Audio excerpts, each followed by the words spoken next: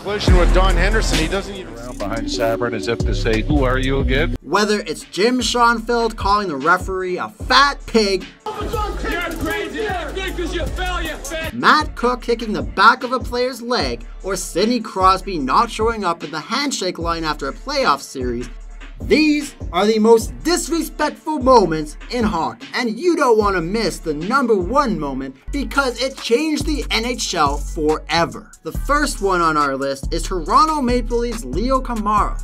After scoring a goal, he pats down the Washington Capitals' Brooks Orpik on the shoulder as if to say, nice try, but you could have stopped me there.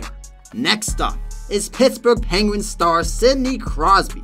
After an on-ice scrum, just as the Philadelphia Flyers' Jacob Voracek is about to pick up one of his gloves off the ice, Crosby uses his stick to knock the glove away. Sidney, come on.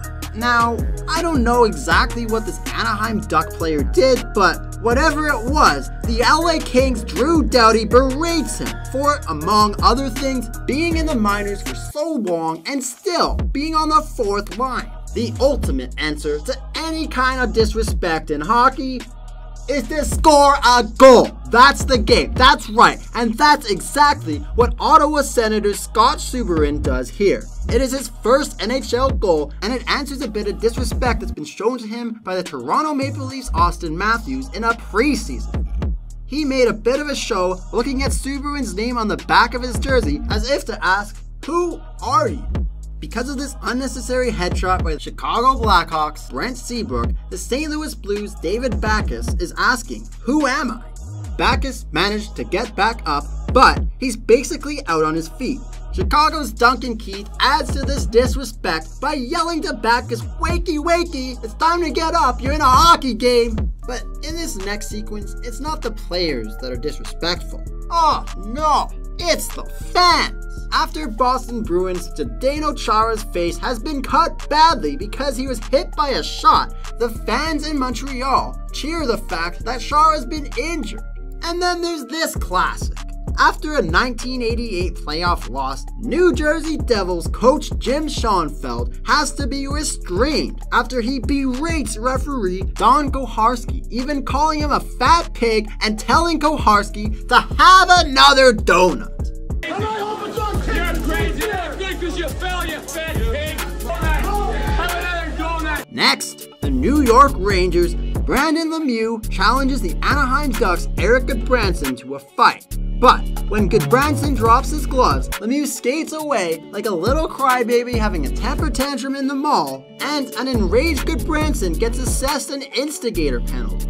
Speaking of instigating, the Tampa Bay Lightning Patrick Maroon intentionally shoots pucks into the Dallas Stars bench as the period ends. Moreover with the Stars, this player throws the glove of a Winnipeg Jets skater into the stands, and of course, the Winnipeg player is not happy about it. This next one happened in a Stanley Cup final game. As the period comes to an end, Ottawa Senators' Daniel Alfredsson shoots the puck at Scott Niedermayer of the Anaheim Ducks. This next example of disrespect does not come in a game. But when the Chicago Blackhawks' Dave Bolland is interviewed on a Chicago radio station about the way he annoys and torments sisters. If the Sedins become Hawks, will they still be sisters? Twins Henrik and Daniel Sedin of the Canucks, Bolland even calls them the Sedin sisters. And of course, Vancouver coach Alain Vigneault responds in a kind way about Bolland's interview. When you have comments like Bolland, I mean, obviously an individual whose IQ is probably the size of a birdseed. One of the NHL's unwritten rules is that you never direct the puck at the opposite goal or goaltender after a whistle. This is like NHL 24 shooting the puck after an offside. Guess what? There's gonna be a fight. But Mark Scheifele of the Winnipeg Jets does just that, sliding the puck past Nashville Predators goalie Pekka Rinne. Next, the Washington Capitals' Garnett Hathaway is fighting and jawing with not one, but two Anaheim Ducks at the same time. I really don't know who that disrespects, but it's surely disrespectful to something or somebody. After scoring a goal, the New York Rangers' Michael Rupp gives a Jaromir Jagr-like salute to the Philadelphia Flyers bench, while Jagr himself is sitting there with his teammates. And then there's this. Ottawa Senators coach Paul McLean calls timeout to go over the team's power play strategy, despite leading 6-1 with 3 minutes left in the game. Take that! Next, after scoring a goal in the Stanley Cup playoffs to break a personal goal drought, a part of the Boston Bruins' Andrew Ferentz's celebration is giving a finger to the crowd. Oh, then we got the Calgary Flames' Matthew Tkachuk, who, for whatever reason, tries to steal a stick from the opponent. Tkachuk gets the stick of the San Jose Sharks' Brent Burns caught up in the crook of his arm. But instead of giving it back, Tkachuk grabs it and takes it to the Flames bench for himself. You gotta ask, just why? This one's followed up by the Anaheim Ducks' Ryan Kesler breaking one of hockey's unwritten rules.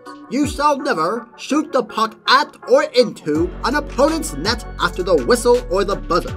But Kesler blasts his shot into the Calgary Flames' empty net, and of course, my Flames are going on fire. They are going to kill him. This one is beyond disrespectful, okay? It's actual intent to injure. With the Vancouver Canucks' Kesler laying flat on the ice, the Anaheim Ducks' Chris Pronger tries to stomp on Kessler's leg. And it actually looks like Pronger got the job done. Oh my gosh, Chris. Stunts like this is just why Pronger was hated in every rink, with the exception of his own teams, of course. Luckily, Kesler was not injured. Speaking of dirty players making dirty plays, we have Matt Cooke. Here, with the Pittsburgh Penguins, Cooke kicks Ottawa Senators star defenseman Erik Karlsson in the back of the leg with his skate. Now, disrespect is one thing, but this, again, it's Matt Cooke, so what do you even expect? Cooke completely severed Karlsson's Achilles tendon, and Karlsson missed the rest of the season. After being the 3rd overall pick by the Chicago Blackhawks in 2019. With the 3rd pick, the Blackhawks are proud to select from the Saskatoon Blades, Kirby Dach.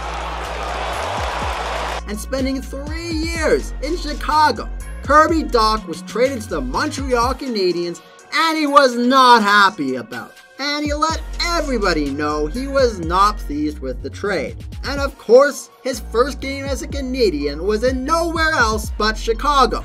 And Dach was booed every time he touched the puck. But then, the game went to overtime and then to a shootout. And guess who took the shot that could win the game? That is right, it was Dach. And of course he did score. And then he celebrates like this. Now that's disrespectful right there, golly. But it's nowhere near this. John Tortorella has been one of the most controversial coaches in NHL history. But one of his most infamous transgressions came in 2014 when Tortorella was coaching the Canucks in a game against the Flames. Because of previous bad blood between the two teams, Calgary's coach Bob Hartley elected to start the game with the Flames' 4th line. So Torts heard that, and guess what? He also decided to start the game with the 4th line. So what happened? Well, of course, everything was all good. They dropped the puck and the game began. Except 3 fights started immediately, and it felt like 2 more bouts were about to start as well. Fighting in this game was imminent. And in the wake of all that, Tortorella and Hartley exchanged some angry words with Tortorella looking like he wanted to kill somebody. But that was nothing.